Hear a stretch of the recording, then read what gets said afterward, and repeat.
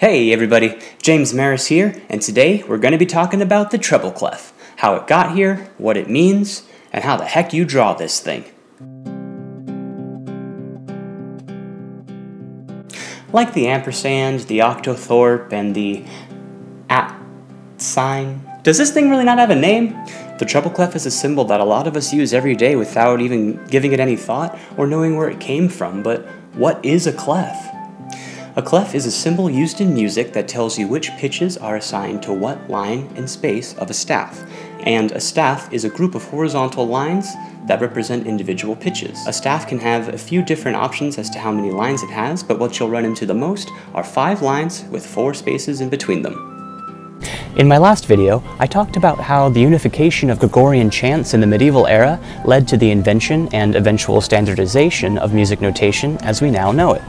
Well, that's exactly what happened with the treble clef. When chants were initially written down, composers included lyrics and neumes, which were early symbols used to describe the basic contour of the chant's melody, but not specific pitches. Eventually, composers added a single staff line to identify the bass line or starting pitch, and they used good old-fashioned letters to describe what pitch that line represented. The most common bass line pitches were C, F, and G. And, if you look closely, you'll see that the treble clef looks like a fancy G.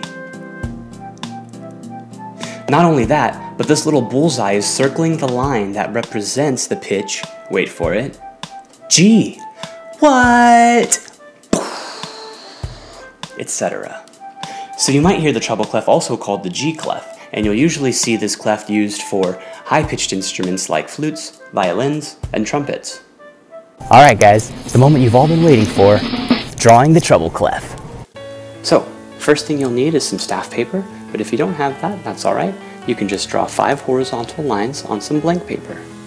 1, 2, 3, 4, 5. Alright, next you want to draw a straight line from the top of the staff all the way to the bottom, and we'll do a little bit of a hook at the end.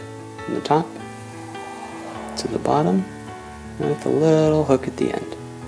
Then we'll take the top of the line down to the 4th line. We'll do a half circle this way. From the top to the 4th line, a half circle. And then from the 4th line, we'll go down all the way to the bottom, a half circle the opposite direction. Bam. And then from here, we're going to do that bullseye around the 2nd line, the G line. We're going to create that bullseye. Bam. Look at that treble clef.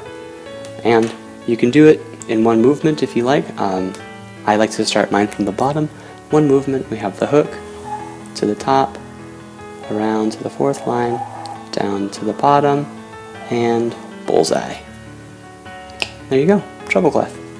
To show you just how easy it is to draw one of these bad boys, I brought in a special guest, my son, Thaddeus James. Hi, I'm DJ. Let's see how he tackles the treble clef. First thing we're going to do is we're going to draw 5 lines. Go ahead. 5 little lines. Draw 5 lines.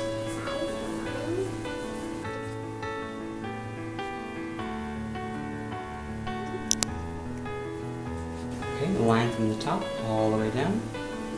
And a little J. Nice. From the top to the 4th line. Good. From the 4th line to the bottom line the other way. Nice. And then from the bottom line around the 2nd line. Oh yeah. Nice, dude, that's a good one. Awesome.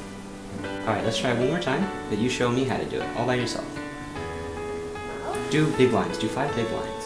5 big lines. Yeah.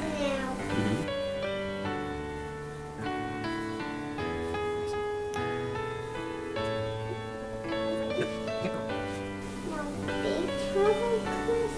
Yep.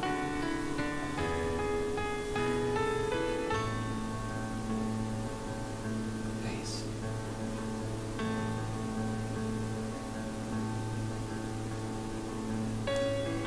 Nice, dude. Very nice. There you go. Yeah, man. A treble clef. Good job, man. Not too hard, right? And check out these treble clefs from some of your favorite composers. Alright guys, that's it for this week. Please hit subscribe if you haven't already, and please consider becoming a patron of mine. Thanks, and keep watching.